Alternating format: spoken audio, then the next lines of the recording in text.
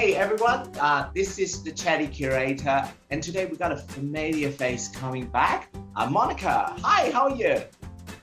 Hi Arthur, so excited to be back. And this time we're doing something a little bit different. We are just going to have morning tea or afternoon tea, just spill the tea. We're both Asian Australian, and then we're both connected to many Asian people living in Australia. Sometimes that the identity of someone's passport or visa status do make people feel like, oh, should I call myself Asian Australian? To me, they all are. They all are. However, but let's just say for this particular series that we're going to do, this video or future videos, we just say like, Asian Australian and Asian in Australia.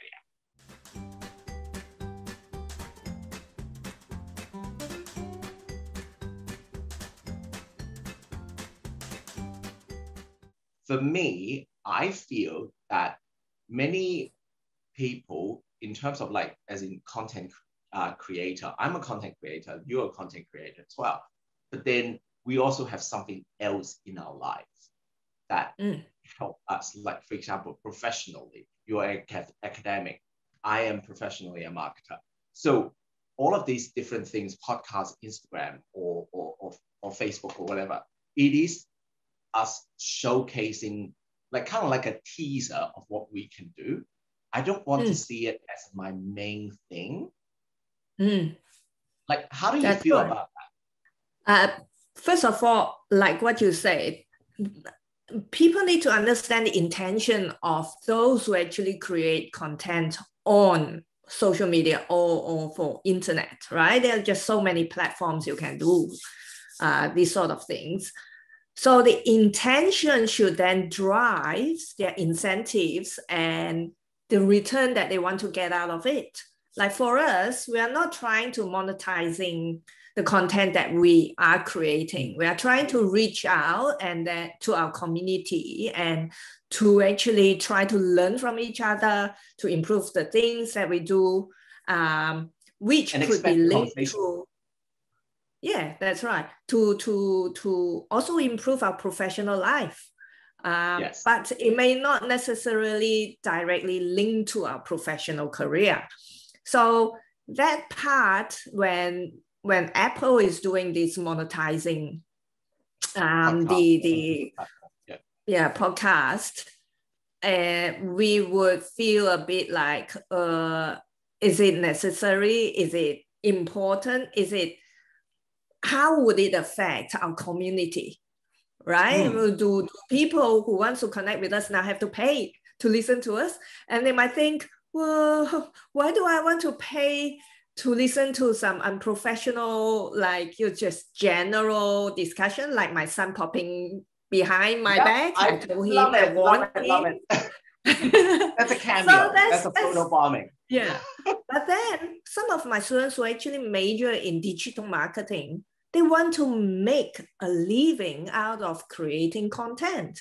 It is their professional life, right? So in that case, they really want to tap into a platform like Apple who can help them build their business. And so this is where I'm sitting. I'm thinking we need to understand why people create content and how they want to use it, what kind of return they want to get out of it. It is quite different for everyone. So, I'm an academic, that. I always sit on the fence when you ask me things. I'm so sorry. That's good. That's good. Look, I think this is the part that we want to facilitate the conversation. It's not like we're trying to polarize anyone. So it is important for us to really just, like, if you're on the fence, then, just like what you did, like the different side of the coin that we look at it. And on that note, I'll share my point of view as well. Like, I'll give you a TV show idea that will be very easy for the audience that will be very easy for everyone to understand, is RuPaul Drag Race. So like, if you look at any earlier season, anything from up to say season 8 or season 6 sometimes, is that like, all of those queens, like they have a lot of talent. They might be talented musician, they might be talented dancer, actor, or comedian, but then their Instagram is their additional part. Their podcast is an additional part of what they do.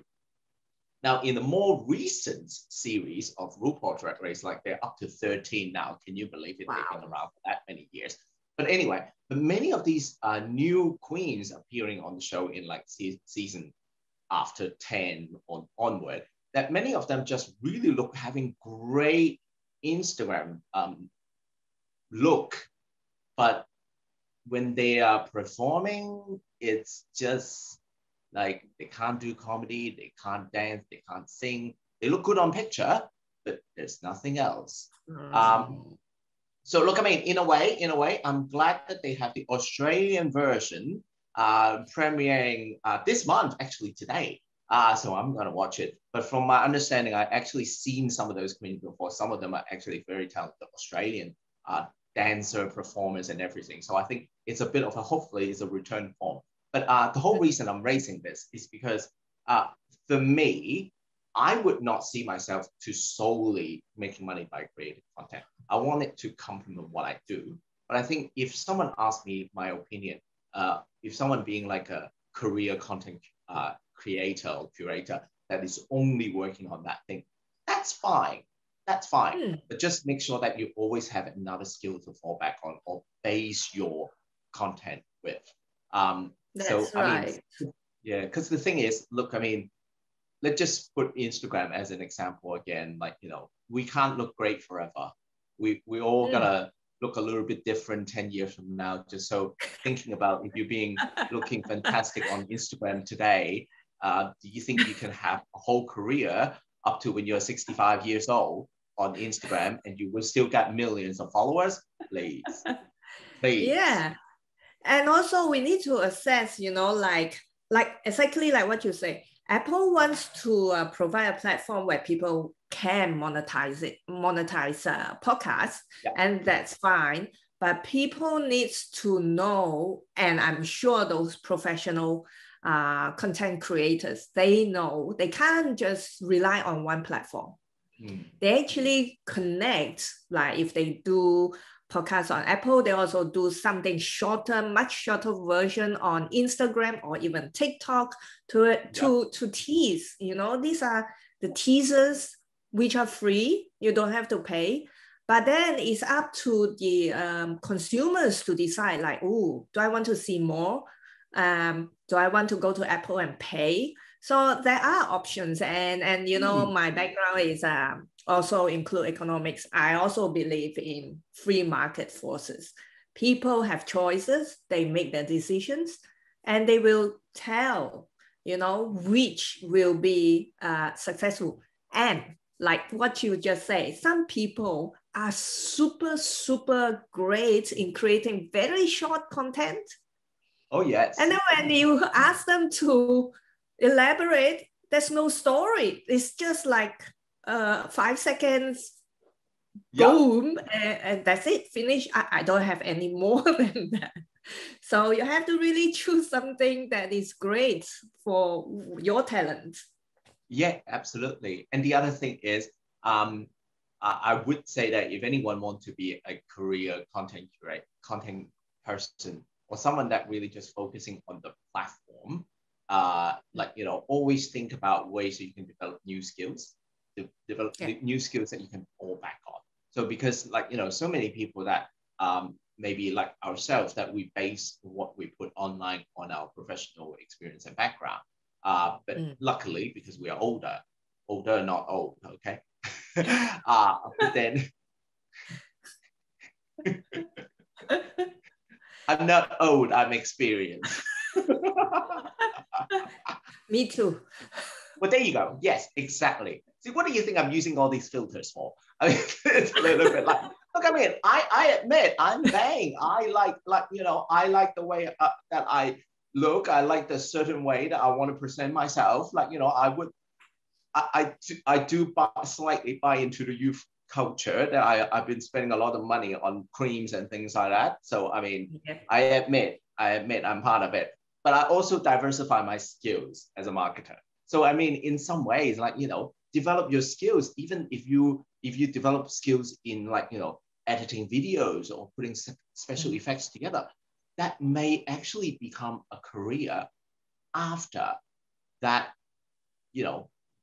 well, look, I mean, beauty fade, like, all of those things, like, and people can get exhausted by just keep churning out podcasts month after month after month. I mean, I know this is only our first episode, but then you never know. I mean, maybe 2 weeks later we'll be sick of each other, but then, or it will go for like 2 decades. Then you see me looking more and more like a sci-fi character. No. I don't believe that, because that's we can always touch up our appearance with technology. Well, yeah, because that would look like well, I mean, then we can put it into the special effect category. Yeah, but back to the topic, like monetizing podcasts, that really is, it's not just a topic about whether we should or we should not. It is actually about the offerings. The people who actually create these podcasts, you need to assess whether you're providing any value to people who are willing to pay and how much they are willing to pay. So I know there's a debate of whether Apple should do this. Well, Apple provide a platform. Now it is for the market to decide if this will. Of course, we have seen like Spotify and other competitors, they have been doing it well. But again, people will have to think, do I want to go Spotify? Do I want to go somewhere else? And the Chinese market, they also have their own, I think it's called Himalayas FM or something. They even have professors who actually chop up their lectures, and you can pay by lectures. You can listen to the podcast of those lectures, famous professors. So that is what the market is now deciding, even in terms of the learning space. Do you want to get a degree, or you want to go and listen to some specific topics by a famous professors? Because sometimes you don't have the money to just pay for a degree. You don't have the time to actually study like, 2 subjects a semester, but you need specialist knowledge at certain time of your career. And then so you go for those specific topics. So again, I always go back to, it is not whether the business provider should do something. It is whether the market wants it that way and they're willing to pay or not willing to pay. And so the suppliers of this podcast should then decide, can they read the market smartly to actually, tap into all these resources that the platform actually provides. That's a very interesting point. I haven't thought about that at all. But then, it's true, because once you got into that space, from a consumer point of view, then this may be like, if I only have enough money to put in some learning, then do I go for a learning podcast or do it on Apple? Or do I go into things like Skillshare's LinkedIn Learning, or enroll an online course from a university, or a short course or something like that? And that once you enter that space, like, as the content curator, you need to be aware that you're kind of entering a different space. So like, even though if someone may be sharing a podcast about fictions or something like that, or writing or something like that, they might be entering the same space as audiobook. Like that's interesting. And then for us as consumers, it's a little bit like, do I want to pay for that? I mean, it's a little bit like, do I want to pay for that? I mean, and then, or like, for example, I have membership for audiobooks. So it's a little bit like, I don't even have enough time to go through all of them, let alone pay for a podcast. It's a little bit like, come on. Yeah, that's a really good point. I like it. And then there's like multiple platforms now, right? Like we have a Netflix account. I also have an Apple TV account. Apple TV, and then an Amazon Prime account. And last night we were watching a movie on Netflix, and it was hanging. I'm like, my son was like, oh, what's going on? We have to wait and wait. And then I told them, actually we have an Amazon Prime account. We can also watch movie. They go, oh, really? But, you just have to platform hopping It's very tiring. Well, I mean, what's the difference of that to switching channels in the past? Yeah, but then you have to connect to different accounts. Oh, yeah, that's true. Actually, it's not like you press the button on a remote. You just kind of go re-enter the detail and then log out, re-enter the detail, log out, re-enter the detail. And then you go into that. Turns out your show that you're watching had expired. And you'll be like, fuck this shit. And then if you have a family that is a young kid and you want to lock the control, and it is not always so easy to just click a button. You have to like turn away, don't look when I'm entering the password. Oh my God, it is really not that easy if you have a family that shares the platforms, you know. Oh my God, yeah. That actually is a very good, that's another really good point that I wouldn't, I don't have such experience of, wow, oh gosh. I mean, it's exhausting. I mean, there's like, you know, there's Netflix, Stan, Disney Plus, Amazon Prime, Stan, did I say Stan already? And then all of these platforms, it's a little bit like, it's kind of funny because when one of them first came out, it felt like they were the industry disruptor from TV, which is switching channel on the remote. But then these days, it looks like they became them.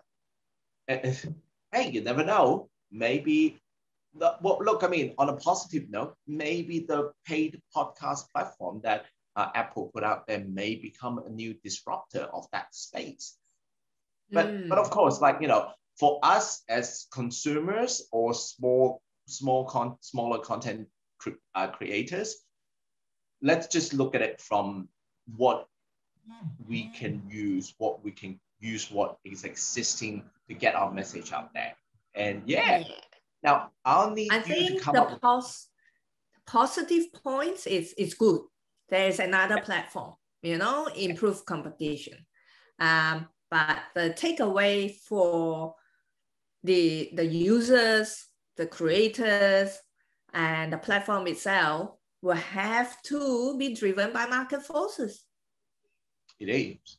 And look, market force is not a fair place, unfortunately. It's not a place that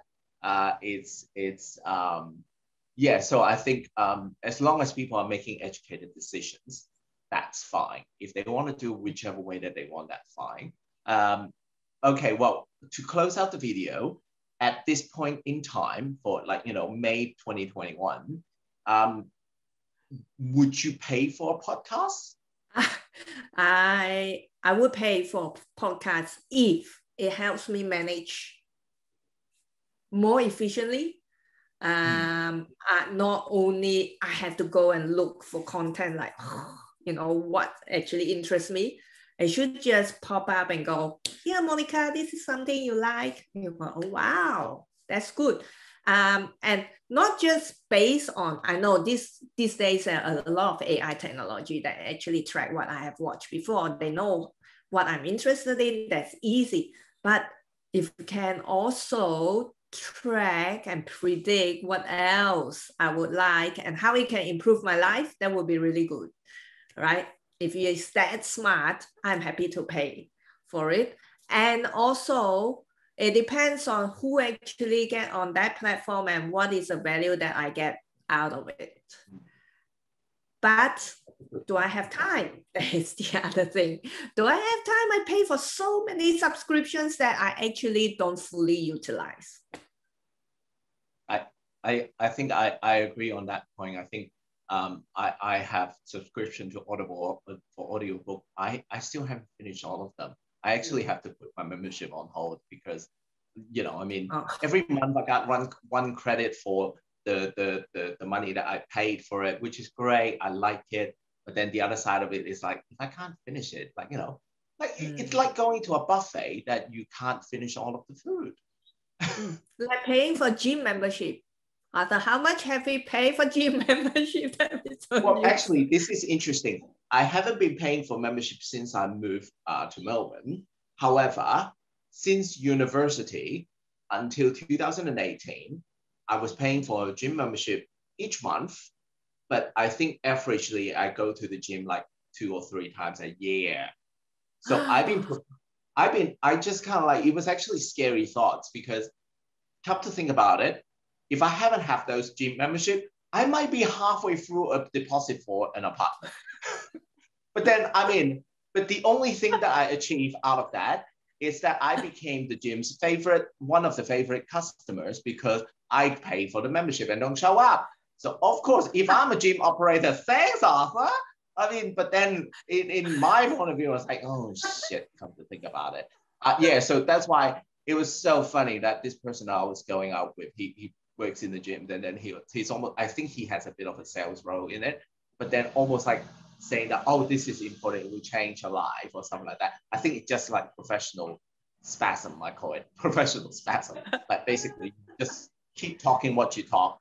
And then I was like, honey, I work in marketing. I could see a sales pitch from a mile away. So no, don't try me on that one. Seriously. Oh gosh, but oh my God. Anyway, so it's been such a joy, Monica. It's just so fantastic. I think we got a really good start, good first episode. And Arthur, how can they actually get in touch with us if they have any comments? Do they put it down on below this video? There's comments. Yep. If you're watching it on YouTube, feel free to comment underneath. But of course, that if you find our video on the platform on LinkedIn, Instagram, Facebook, or even on my website, chattycurator.com, feel free to put a comment in just within the profile, just underneath the video. And of course, feel free to tag a friend, just let them know that this podcast exists, this series exists.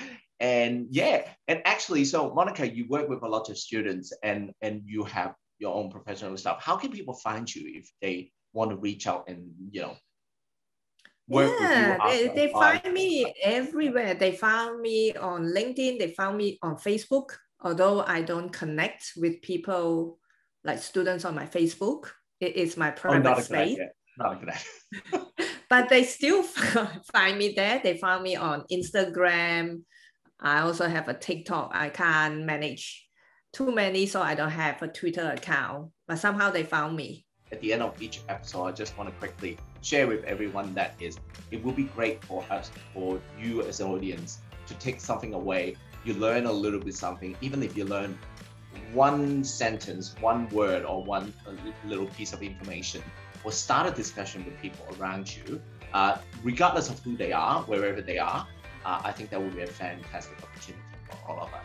So and of course, if you enjoyed this video, please consider checking out our other videos. And of course, check out my interview with Monica earlier this year. Thank you so much for your time this time, and hope to see you in our next video. See you. Have a good cuppa. This is great.